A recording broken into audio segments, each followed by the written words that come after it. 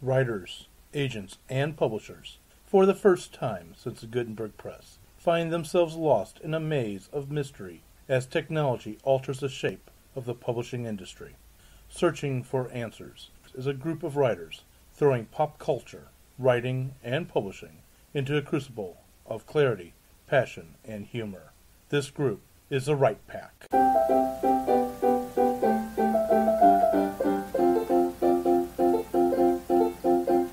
In this episode, we are going to talk about Longfellow and creating legends in your stories.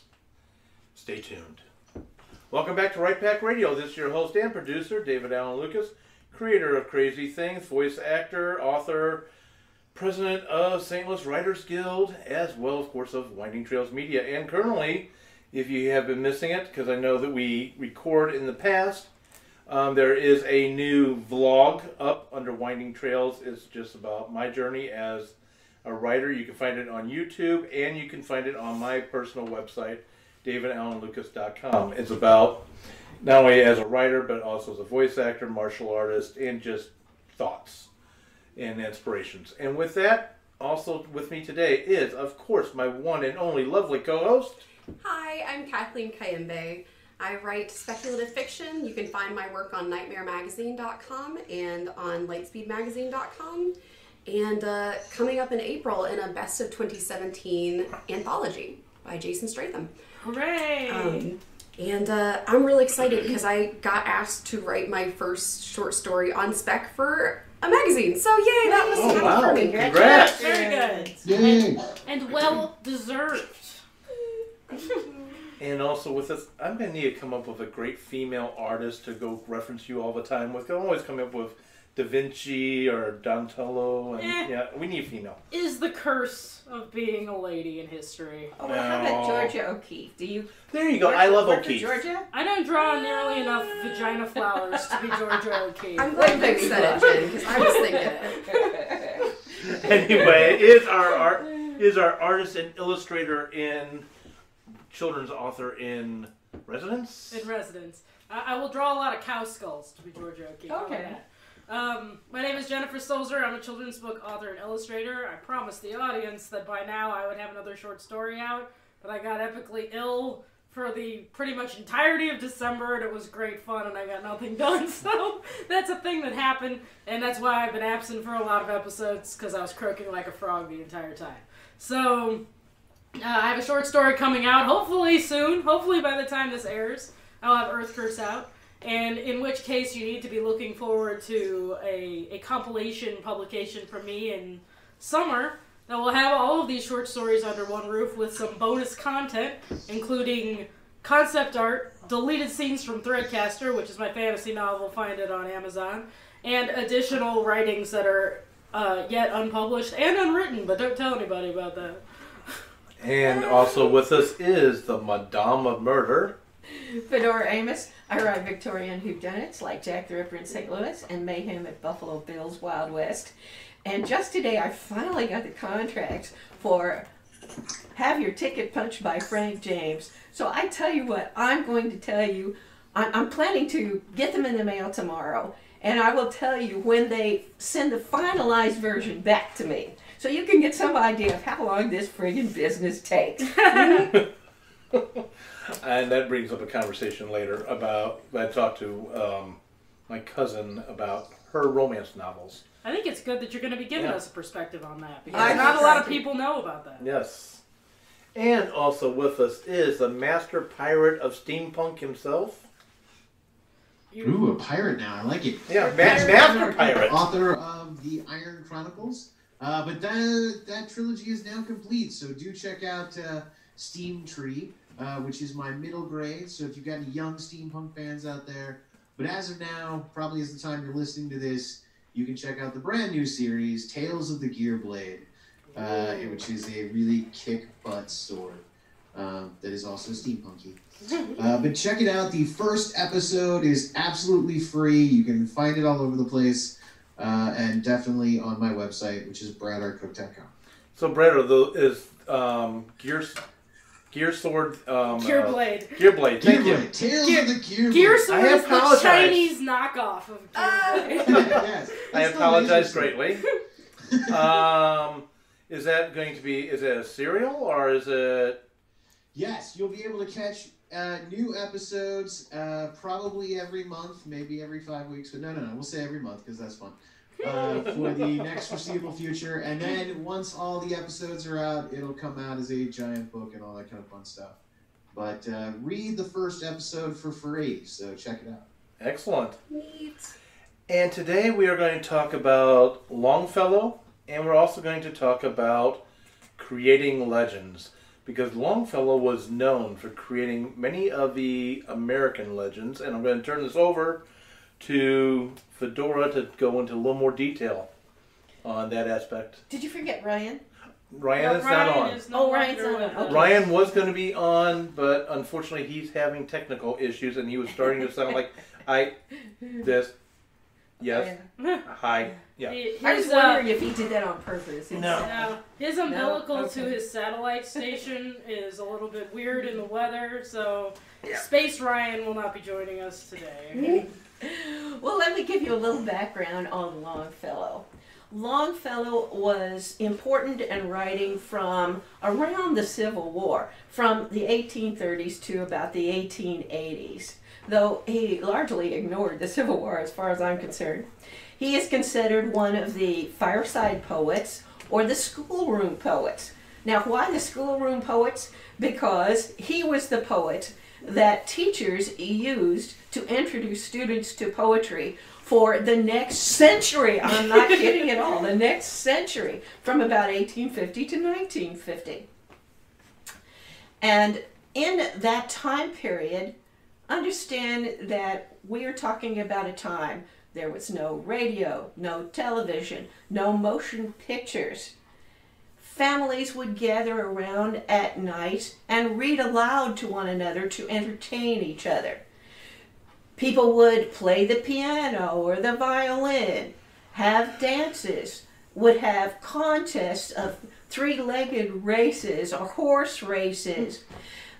People had to make their own entertainment, is what I'm saying here.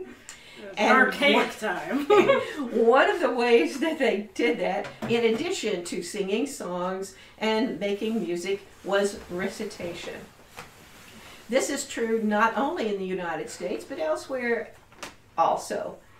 And there were two very important poems that even boys who wouldn't practice enough and didn't have any talent would be forced to do by their parents because culture was prized. It seriously was.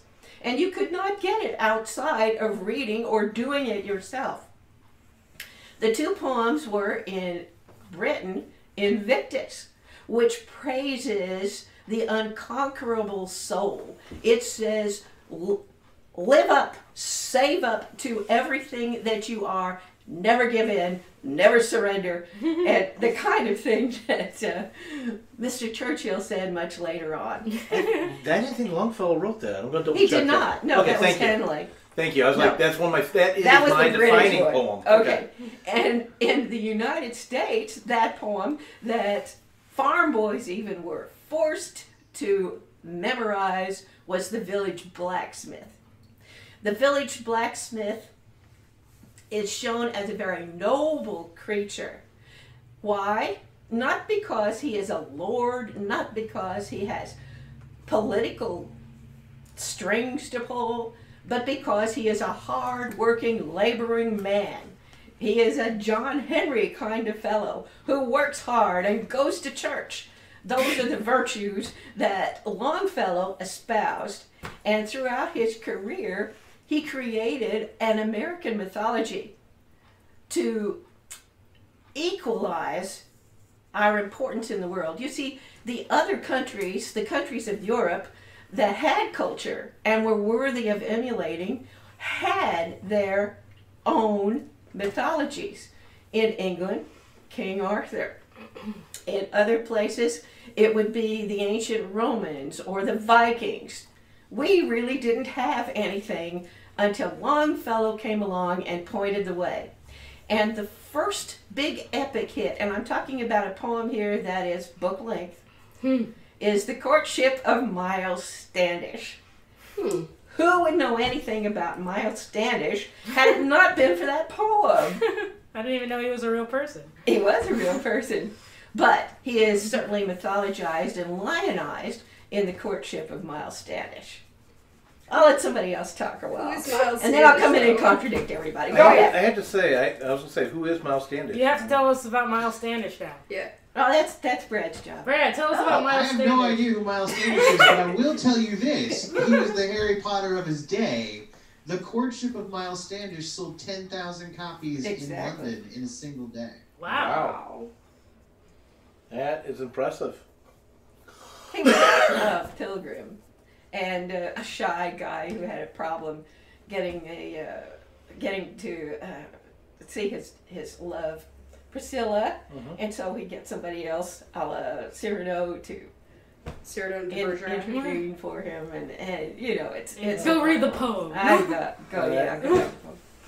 One of the things, too, I want to bring up about Longfellow, that before we get into talking about legends beyond what we just did, Brad, you pointed out something that about Longfellow and his life. We tend to celebrate authors on their birthdays or their what we call wake days, months anyway, here on Right Back Radio. But sometimes we don't talk about what some of the tragedies that happen to authors. And Brad, in this case here, his wife. Well, his first wife died in childbirth, so that is sad. And Yes. died of a miscarriage, actually. So after, she wasn't in childbirth, she died after a miscarriage. No wife and no child. But his second wife, Frances Appleton, died in 1861 after sustaining burns when her dress caught fire. And if you don't know the Victorian age, like I'm sure Fedora and myself have seen, the Victorian dresses were actually quite the fire traps. Could be, due to the massive amounts of bustling underneath and the fact that some of them were so big that you couldn't fit through doors. So they were, there's a whole bunch, lit candles are all over the place and this kind of thing. So it's actually a tragedy that, thank goodness, has been rectified. No one needs their clothes catching on fire all the time. I'm Really? grateful. But yeah, Really, he did both see of some them. tragedy. And in fact, those were two of the top 3 reasons why Victorian women die prematurely. Fire being one, and childbirth being one, and the most common was, of course, disease. Right. We have conquered so much of all 3. Yes. It's amazing. I'm sitting here wearing pants, being grateful for the 21st century. Are we done with heels yet, though? Are we done with heels yet? I don't have to wear them if I don't want to, so I'm going to say yeah. All right. I leave that up to the ladies' choices. Hey, Anyway, some men wear heels too, you know. I like that. Yeah. I do. Kinky So- boots, man. creating legends. Now, as you just described earlier with Longfellow, he created, or he mythologized. Mythologized? Thank you. I couldn't get the word out right. A lot of American culture. Yes, indeed. Take another one that is Evangeline, which is about the Acadians being ousted from what is now Lower Canada and part of the United States. And they had to go down to what is now Lafayette County, Louisiana, Lafayette Parish, Louisiana, and become Cajuns. Okay? So this, too, was not only a mythology that is created completely unto itself and completely American, he also was brilliant at marketing such things, which is just amazing. The original Evangeline was in a limited edition, and it was published in between yellow boards. If you could get your hands on one of those today, it would be worth a spectacular amount of money. So, what can we learn from Longfellow to create our own legends? I mean, a lot of our own stories, be it fiction to mysteries to science fiction to horror, fantasy, etc., we tend to create legends. We also create, if you write historical especially, or if you have anybody historical involved in your stories, you create legends as well. So, you take legends, go for it. Well, I was to connected to that, we're often told that stories, like good stories, are about people, characters who are larger than life in some way. Right. Like a great character is someone who's larger than life in some way. And is that the same sort of thing that Longfellow did? Did he make people seem larger than life, or is this kind of mythologizing of real figures on an entirely different level? No, I think that's exactly what it is. Take, for example, one of his most famous poems, which is once again a book-length poem, which is the Song of Hiawatha, in which a real person named Hiawatha, an Indian, had gained some local kind of publicity, I dare say, though I don't know what it was. But in Longfellow's hands, it became a true legend of the noble Indian, which is something we still believe in and still love, I do believe. And I think he was the beginning of that mythological process. He certainly created a trope anyway. Yes. He did. And the real Hiawatha, from what we know of history, was involved in creating the Iroquois Confederacy or the Iroquois League, which, by the way, their form of government influenced our Constitution. Iroquois are very interesting, you know, that the Iroquois women could put the kibosh on war. Yeah. Because they controlled the purse strings, quite literally, and would not give supplies to the braves if they wanted to go on the warpath when the women didn't want to. I love that. And, another That's member, part of my name, Amos. I is for Iroquois. Oh, another part Yeah. of that league was the people who gave us Mohawks. Was the Mohawk? They were a warrior tribe. By the way, they didn't wear Mohawks like what we do, what we see punk people wear, you know, big peacock ones. No, they kept it very short because people didn't want people grabbing their hair in combat. Anyway, we digress. So I digressed us. No, I did too. Yeah. So creating something larger than life, taking something that may have existed or did exist, and creating a legend around that. How? I'm playing the cabbage head, but how do you go about creating that? How do you do that? Are you sure you didn't ask that question so you didn't have to answer first? Because that's what I was doing. I don't want to answer that question first. I'm good at that. I'm pleading the fifth. I'm an American. I'll answer it first. How you go about creating a character that's larger than life is the same. One of the reasons why you sample characters from the real world is you have to give them a depth and scope that makes them exist outside just the pages of your story. So if your book was like a window, if we were playing Myst, talk about modern myths. Myst, one of the most influential PC games of the 20th century. If you opened a book and saw a window into another world, an epic character is one that would exist beyond the frame of that. That you get the idea that they have had adventures aside from the one you're reading, and they will have more adventures after, assuming they survive, and that their influence on the world that they're in is beyond just what you're looking at. That's how you get an epic character. Not, you know, you can have epic in the terms of, you know, he's super strong and he's super big, but to have it feel epic is one that feels like it's got meat enough for multiple people to take him and run. Mm-hmm. Okay. I think Fedora's first. I'm not sure that even matters. Take, for example, Frank and Jesse James, which I've been researching for Have Your Ticket, Punch by Frank James. Uh-huh. A lot of people would just say that they robbed trains and they robbed banks, which of course they did. What then made them mythological characters that go beyond that simple thing and turn them into folk heroes? And I can tell you what it is. It's a fellow named Johnson who worked for the Kansas City Star and wrote article after article after article praising them until they became well known. So the pen is certainly mightier than the gun in those legends of Frank and Jesse James. Brad? I think with all of these, it's exaggeration of certain aspects of certain people that creates the legend that is larger than life and what we then look towards. So you can take anyone from any walk of life or any job, whether it be, you know, something we already consider awesome and huge or something we consider a dirty job that, you know, Mike Rowe would talk about on TV or something. Ah. And you can find the aspects that you then can exaggerate and, you know, kind of make a caricature out of. And then that is where you would then base your legends off of. You know, same thing with like Billy the Kid or, you know, Frank and Jesse James or any of these kind of people, John Henry or any of these. That you're taking an aspect of a person and exaggerating it out, which is why so often in myth is nowhere near reality.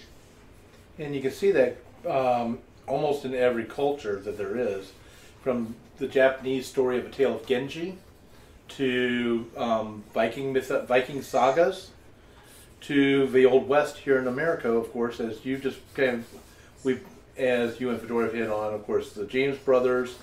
You have the Pinkertons, which did exist and still does exist now as a company, but what the Pinkertons did. Samuel Bass. Oh, yes. I salute that man. And then also, too, of course, Wild Bill Hickok and all that. A lot of times what we know of the Old West was put into book form by people who really didn't know what was going on out there, or just Or didn't care. Or didn't care. Because if you're printing a legend or the truth, which one should you print? The legend. Yeah. Legends. That was the You'll sell more copies. byword. Yep. You'll sell lots more copies. To borrow from one of my favorite authors, who as I've been thinking, well, anyway, that's a whole other sidebar. Earl Stanley Gardner is I'm paraphrasing this, don't let the truth stand in the way of a good story. Exactly. So. This should not be taken as advice for journalism. Yes, certainly. Yes, no. Yeah. Journalism No fake needs news to thing. unlearn that This is story. fiction. Journalism is not fiction, or it is not supposed It to. shouldn't be fiction. Shouldn't Yes. Mythology is fiction. be. Yes. You know, I don't honestly think a whole lot of Longfellow as a poet, and it was in his big epic poems that he sold millions of copies and made a great fortune and made a big name, and was a cultural influence way beyond his lifetime. But I will give the man his due. He was brilliant. He knew a number of languages and was a modern language teacher at Harvard University. Mm-hmm. He translated Dante, and he was, I think, nobody does better what he did in terms of rhyme and meter. His is just friggin' perfect. And that is something remarkable too, especially when he did such very long poems. And they have little pithy bits of interest as well. Here's one from a Psalm of Life. Lives of great men all remind us we can make ourselves sublime, and departing, leave behind us footprints in the sands of time. You recognize that last line? Mm-hmm. You should. He has plenty of lines that are very quotable, and we still quote them today. Myself and then Brad's going to be next. Very briefly, you said earlier when we began that Longfellow's poems were the introduction to poetry, if you will, and kids had to repeat them up into the 1950s, more or less, in education. I really wish, especially a poem like that, would have been what I would have been required to have learned to recite in 7th grade, rather than the song that I had to recite in 7th grade, which was a theme song to MASH. Now, if you don't know what the theme song to MASH is, Suicide is painless. Suicide is Painless. And that's a 7th grade choir class I had to sing. And the opening verse is, through early morning fog I see visions of the things to be, the pains that are withheld from me. Now my mind just went blank. But anyway, you get the idea where that's going. So, with that, Brad. So dangerous. Yeah. No, Yeah, no kidding. Not to throw any shade at Longfellow or anything like that, but part of the reason he was such a genius and made such a ton of money is because not all of his stuff was actually... he wrote a lot of travel books, let's say that. He wrote poetry, travel poetry. So he's got an entire book of poetry about places. And these sold like crazy because people didn't travel in his age. So if you wanted to know about a place, you read about a place. And so he made tons of money writing essentially nonfiction So he's kind of brilliant for his day. I totally give him credit for that. But, you know, a lot of what he wrote was actually what we would consider, you know, to be like travel blogs or things of that nature, which is kind of fascinating and cool. So much so, and I'm going to throw it out right now, the epic shade that Emerson threw upon him. Oh, dang it, I lost it. Hold on one second. It was so epic. All right, slipped here it through your is. The epic shade from Emerson to Longfellow. The world is expecting better things of you than this. You are wasting time that should be bestowed upon original production. And he said that of Poems of Places, which Longfellow put out in 1874. You don't think he could have been jealous at Longfellow's success, do you? Oh, Emerson? not at all. No, not at all. Yeah. In fact, he did write a few good poems. If anybody wants to read a poem that I think is good by Longfellow, read Moonlight. It's a short lyric piece which talks about the moonlight, but also the shadows that it throws and how that distorts your judgment, and that it suggests that there are shadows beyond what moonlight throws that cloud our judgment. And I think that's a pretty darn good message for today, too.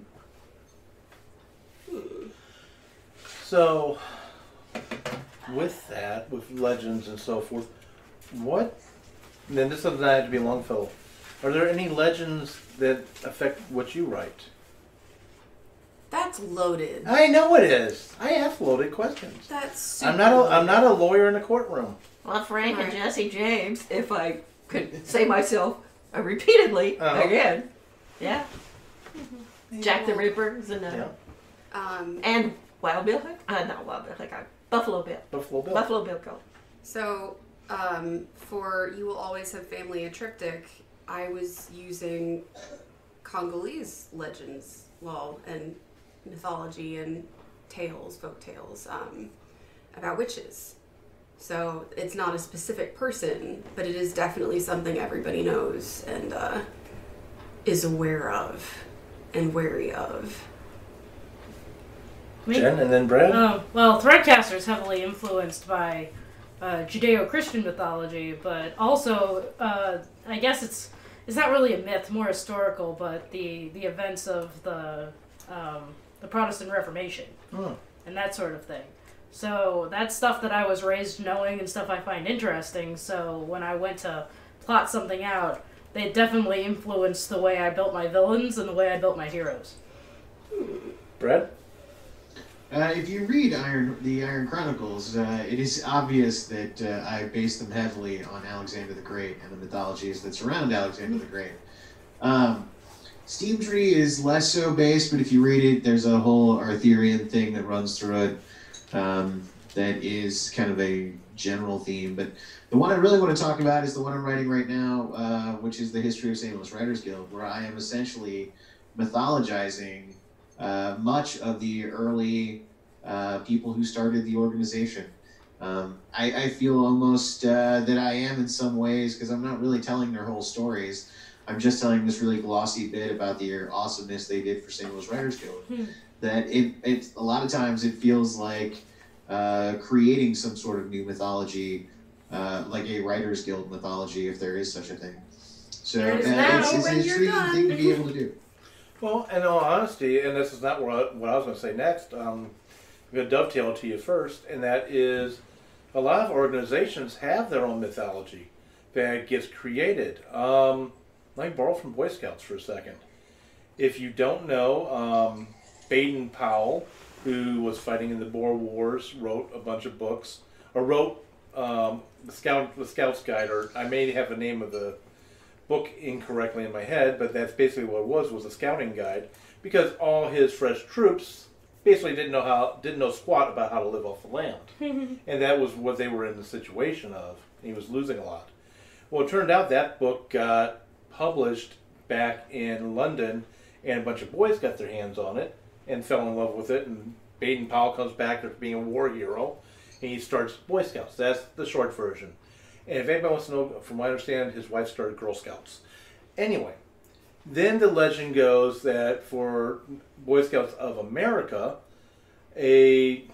the name just left my head. Of course it did. Whenever I want to talk about this.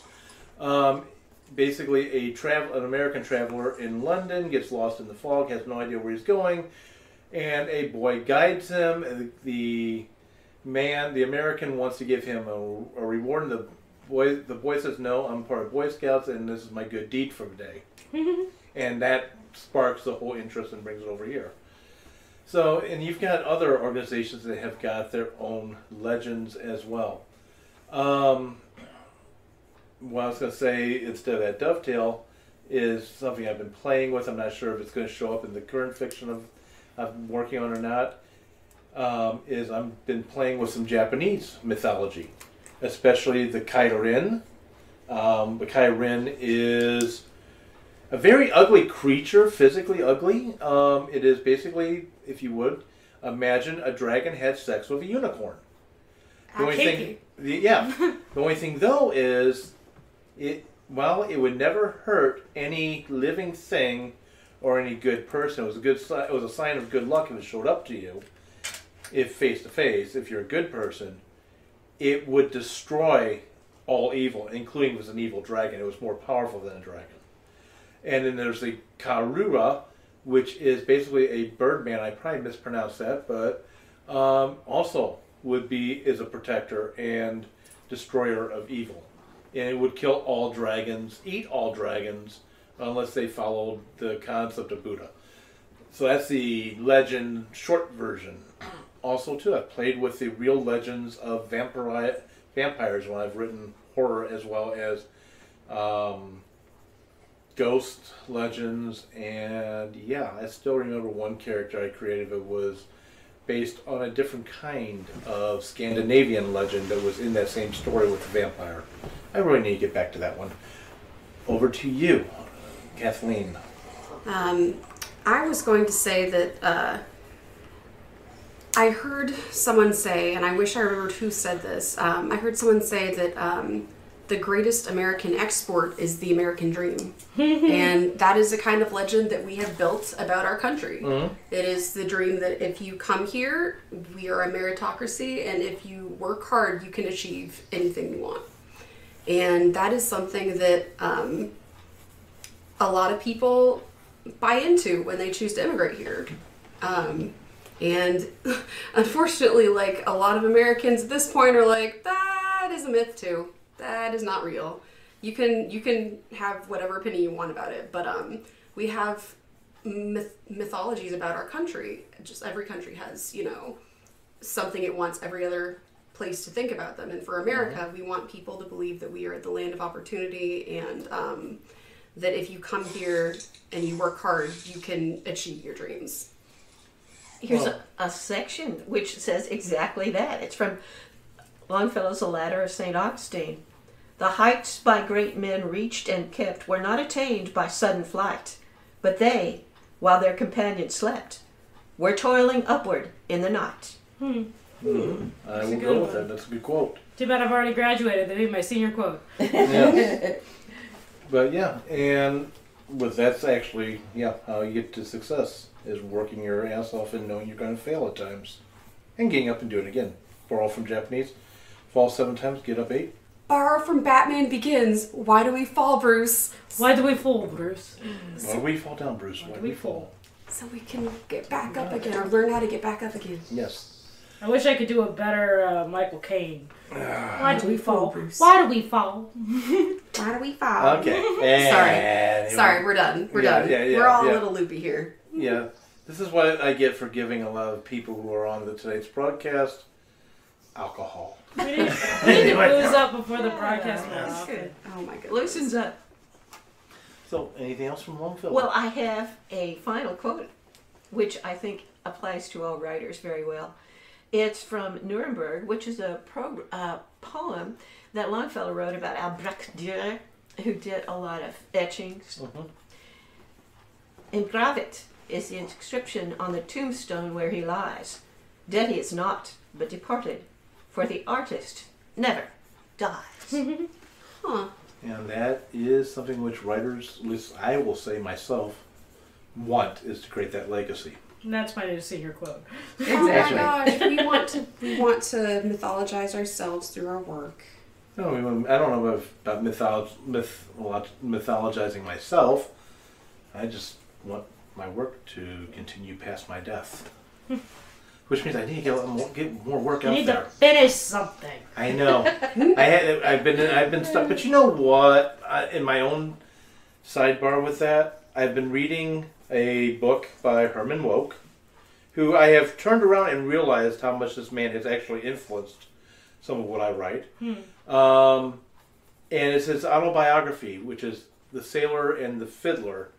Hang on, I actually looked it up here. The Sailor and Fiddler, Reflections of a 100-Year-Old Author. Yeah, as far as I know, Herman Wouk is still alive, but he stopped writing finally. But he wrote Winds of War, War and Remembrance.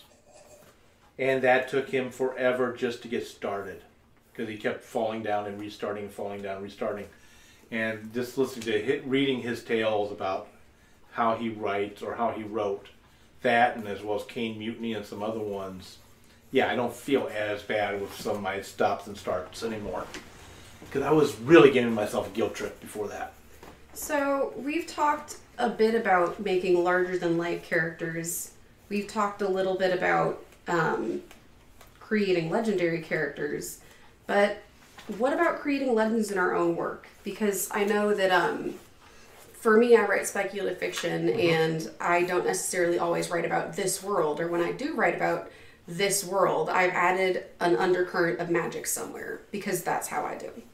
So the stories that I want to tell don't necessarily have legends that we have in our world.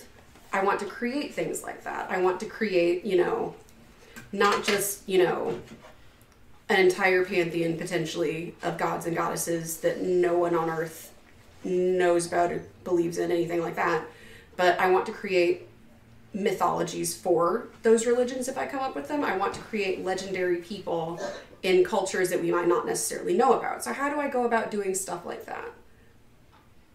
Well, to dovetail, there are authors out there who have created whole entire mythologies that are in their work, and so forth. Tolkien is one. Yeah, he wanted to do something similar to what Longfellow did. Tolkien wanted to create a British myth, a European myth, and that's one of the driving forces behind his creating Lord of the Rings. As you said too, Frank Herbert.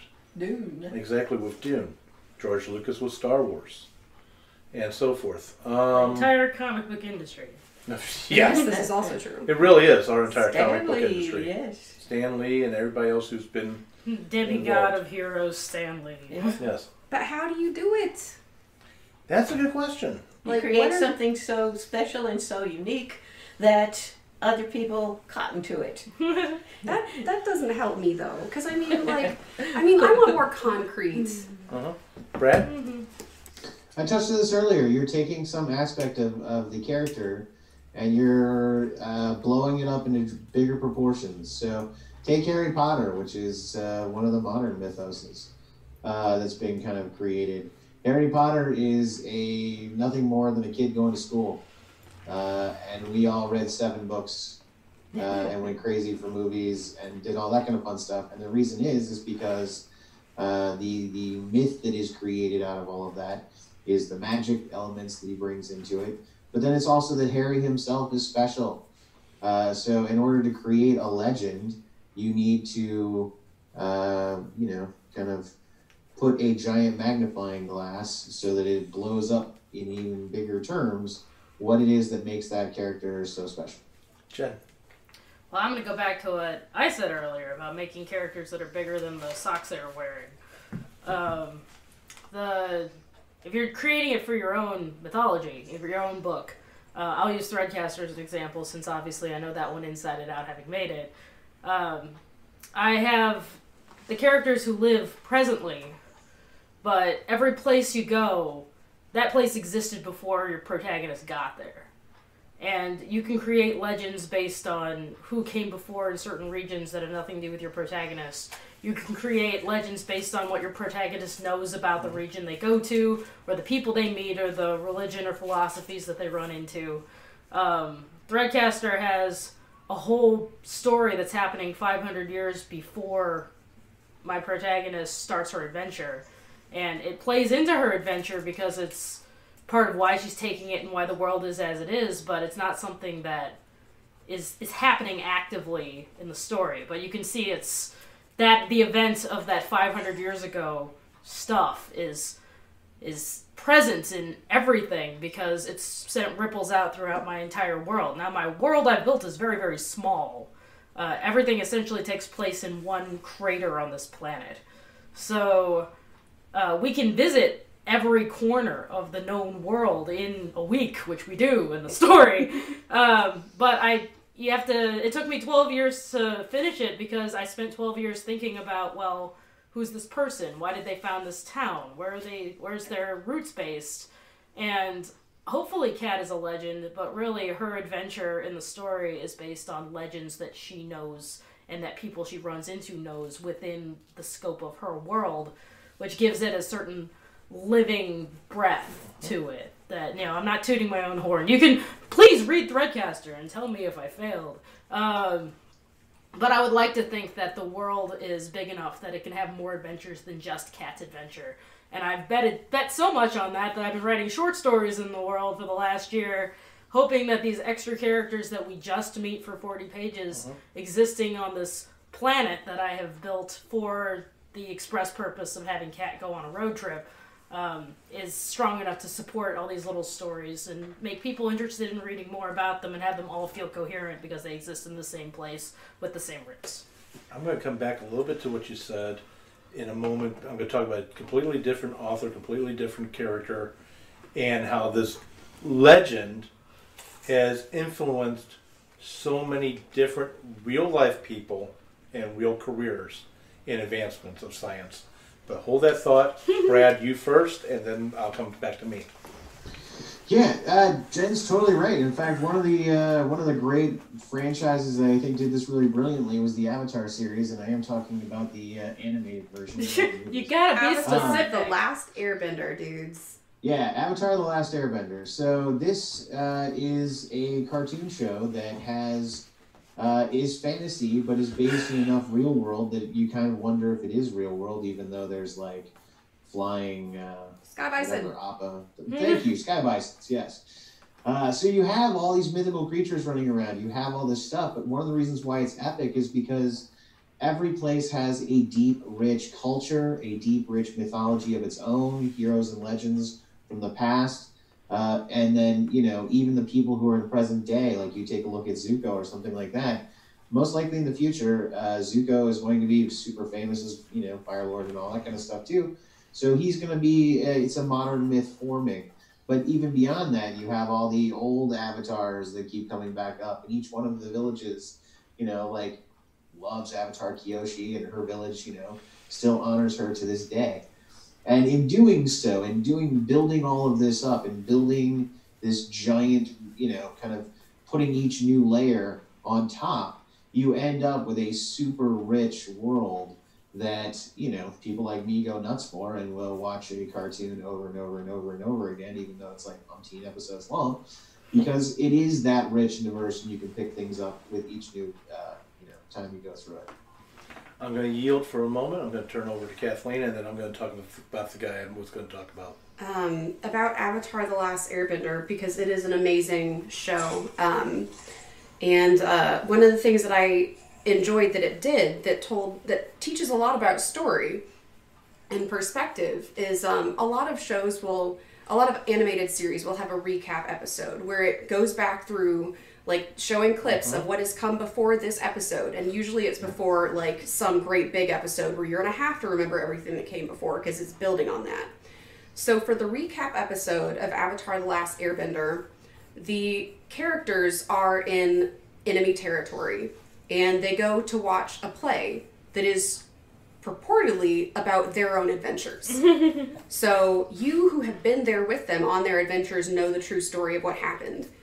But their enemies tell the story of what happened on those same adventures very differently. So it's extremely interesting because you get to see this. You've seen the story as a truth, and you see the story as it is being created by enemies into a legend that is going to be of, you know, a victory over these evil people who are your friends who you love. So that was really cool. Just getting to see how, as Brad said, these people are going to be legends. Their stories are already starting to be told by others that they encounter. So you're getting to see this spread of information and how they are being talked up. But you also get to see how people who don't want their legend to continue, who want them to fail, want to spread the stories about them. I'm not sure if I made sense, but yes, it was beautiful. If you ever want to hear about perspective, watch that series. Like, for that alone, it was amazing. Going with what I was going to talk about before, and then I'm going to add to it a completely separate thing. But first off, the legend, a fictional character who some people out there actually believe existed, which, you know, he was complete creation of imagination. But he created so many different, or gave us a lot of our modern science today, as well as, point blank, forensics. The whole entire sciences of forensics. And the way police work is done and so forth. And if anybody has not guessed it already, the one and only Sherlock Holmes. Talk about a legend that continues to influence even today. And now I am also surprised, a sidebar, that my friend Jen here did not mention another story that we both know and love that creates its own legend as the story is told. In fact, in a way, I feel, while this is unrelated of a genre, I feel like the Grand Vampire, because I've been told that once I got Jen hooked on this, now she's got a bunch of other people hooked on this, and it's like, oh, wow, okay, so I created this. I'm doing my very best. Yes, you are. And that is Babylon 5. I'm also doing my best not to bring it up on every episode, because people are going to think I never watch anything else. Although I am neck deep in a rewatch. Yeah. So I've been drawing some fan art while we were talking. Amazing fan art! Yes. But if you ever watch Babylon 5, it does have its bloopers, but it is a really tightly written show, and it is basically a form of its own mythology. Well, it plays is on a others. myth. It is a because myth. if you want to back out to the actual like meta wiki and look at it all, the show we're watching is actually a recreation by in-universe TV based on Londo's biography. Yeah. That he publishes at the end of his life. So it's like, you're watching it and you're like, oh, well, this is what's happening. But then at the very end of the show, minor spoiler alert, they pull a wise one on you and they say, these portrayals are based on this book that's written by a in-universe character who probably looked nothing like the actor you're used to seeing, sounded nothing like the actor you're used to seeing, but he wrote this. And we made this for TV in this fictional, futurized universe that you have enjoyed over the last 5 years. Thanks for watching. Oh my So there's some meta-universe lore for you. You're actually watching a fictionalized version of a fictionalized history. And a lot of times that comes into play because, well, I'm just going to use some examples. Babylon 5 takes some of its legend from this, but it takes more of its legend from King Arthur. We mentioned Tolkien before. Appears literally in the show at one point. Yeah, by the way, yes, he does. I'm going to watch the show, you'll understand that. All hail Sir Jakar the Red. Yes. We mentioned Tolkien with The Lord of the Rings. What I did not mention is Richard Wagner with his 4 operas that are known as the Ring Cycle. The Nibelungen. Yes. The right. Song of the Nibelungs. And that all comes from one myth. And good luck finding the actual saga. It's a very short title. Don't worry, I lie. It is Vosgard the Voslong and the Fall of a Nibelungen. And a lot of that, and also too, Harry Potter takes from it. The invisible cloak. The invisibility cloak comes from that as well. Well, Harry Potter steals from a lot of places. Of course it does. It's a compilation And of that's fantasy's greatest hits. And that's where I was going to go with that is A lot of the legends that we are creating today in our stories are built on legends or the concepts of legends that appeared before, and those are built on concepts of legends and mythologies. There's Well, nothing new under the sun. Since we're talking about modern myths and like myths that are derived from modern literature, I'm going to take a moment to like thumb my nose at copyright law, because copyright law has sort of, in a way, it's kind of castrated the ability for Western modern mythology to grow. But like, take a moment to think about how many different versions of Alice in Wonderland you've seen recently.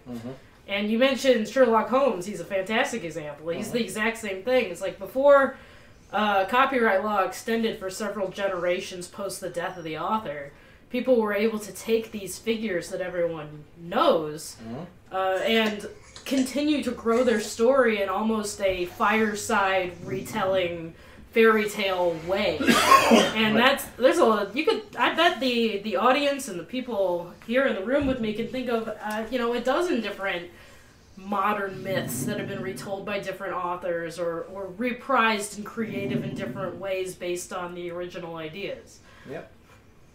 Pride and Prejudice and Zombies. That's a good example. There's Abraham Lincoln, Vampire Hunter. Another good example. Mentioned before the show. I had to throw it out there. They're fictionalized versions of Fedora. things that exist. Fedora gave the most disgusted face at Abraham Lincoln, Vampire Hunter. It was beautiful. But You should see his acrobatics. Yeah. I actually watched the movie. There we go. True and confession. I'm gonna hit my head. Need some brain bleach. Before I Try to go, get rid of those images.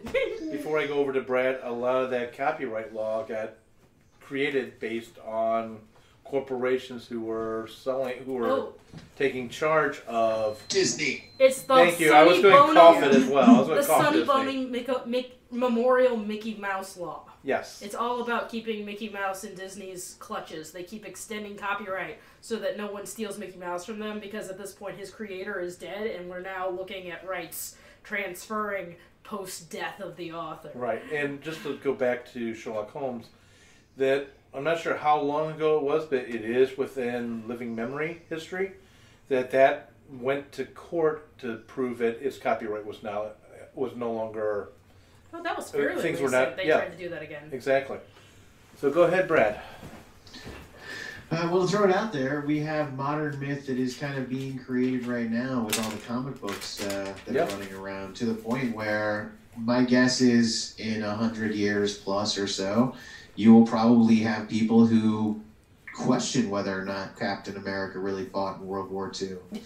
And, whether or not Superman or whether or not Batman ever was running around the streets of New York. Or Spider-Man zipping around through the streets of... I say New York because people are probably going to assume Gotham is New York. But, the point being is that at some point, these characters that we love and we go and see like crazy are going to evolve into some of the old characters that we hear about today, to the point where you wonder if Paul Bunyan or if Johnny Appleseed or if John Henry or any of these guys were actually real people or not, and what did they actually do? It'll be kind of intriguing in 100 plus years to wonder, are people going to wonder if the Winter Soldier was real? Well, and along those lines, and then I'm going to say two things. I'm going to shoot over to Jennifer. There is the story of George Washington and the cherry tree. People believed it happened. It didn't. It was a myth, but It just broke so many hearts, David. yeah, I know. I'm so sorry. Also, too, Star Wars.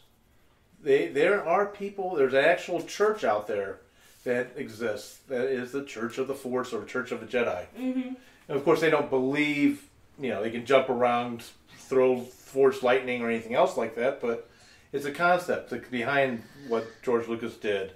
But they continue. Hey, E.T. proves that Star Wars and our world are in the exact same universe. Yes, it does. And on that, I'm going to turn it over to Jen. I don't want to open too big a can of worms, but you guys are welcome to run with this concept. Yeah, we only have 6 minutes. Go Yeah, ahead. this runs into like what we're talking about now, the the mythologizing of our past, and now Brad's brought up the mythologizing of our present, basically, speculation into the future. I want to bring up the second episode of Futurama, in which they go to the moon, where there's a giant Disneyland-style theme park, and the interpretation of the moon theme park version of It's a Small World After All is called Whalers on the Moon, in which there's this running mythology of the future as seen in Futurama, because the whole philosophy of Futurama is that it's our world projected into the future, and that's where we're having the adventures with a kid who was frozen all that time and experiencing it brand new, is that the moon actually did have whalers on it at some point. They sing a little song, and Fry, our main character, is real pissed off because he knows for a fact that there were no whalers on the moon. Moon is just a rock. But everyone around him is buying into it, and his companions say something, I can't give you the quote exactly, but they say something along the lines of, yeah, but the lie is more fun. So think about, is like, people are going to look at the Winter Soldier, Spider-Man, and Batman, and they're going to think, yeah, that looks unrealistic. But maybe there was a real guy named Bruce Wayne who was super rich, who like, took matters into his own hands, and then now it's Whalers on the Moon. Now we know him as Batman, and he's great. We've got all these legends about him. It's interesting to think about what in, 100, 200, 300 years, what we consider, well, of course not. Of course the legend of Abraham Lincoln involves vampire slaying. It's in the historical texts. Well, I'm going to say point blank that your topic is quite possible. Let me throw a legend out there that people believe existed or may have existed. Well, we know that the legend did in certain ways exist and helped create the Magna Carta, which helped create the Constitution of the United States. Yeah, and that is the legend of Robin Hood. Brad? Yeah, actually, I was going to throw out Robin Hood is one. You could throw out King Arthur if you wanted to, because he's a probable person of history. But the other one I was going to throw out is, ask how many people out there think that the Three Musketeers are real. Yeah, right there. And you're going to get a lot of people who think those three guys were actually running around. And in reality, they weren't. But, at this point, we're, a couple hundred years later, and people aren't certain. Maybe there was Athos, Porthos, and running around like crazy and stuff like that. So in the end, it probably will be that Batman is considered to be real, and people wonder if there was a house up in Westchester, New York, that where all the mutants lived. And by the way, then I'll go because I know you're dovetailing, and then you've got a topic to bring us. I'm going to have Fedor finish us off.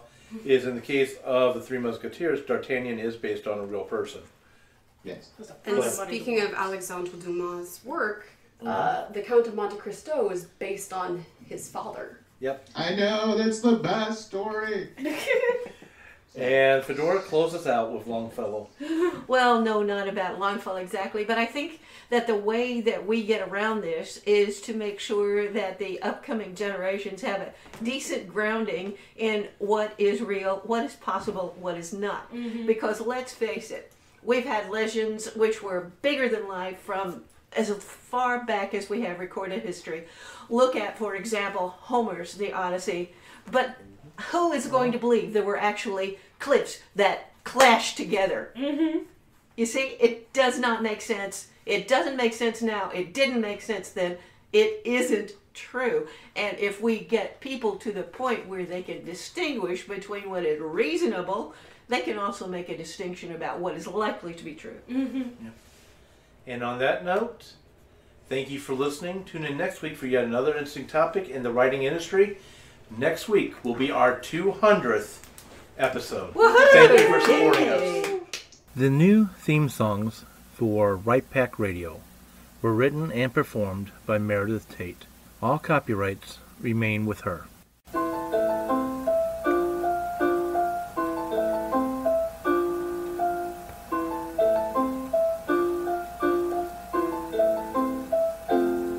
Writers, agents, and publishers. for the first time since the Gutenberg Press, find themselves lost in a maze of mystery as technology alters the shape of the publishing industry. Searching for Answers is a group of writers throwing pop culture, writing, and publishing into a crucible of clarity, passion, and humor. This group is the Right Pack.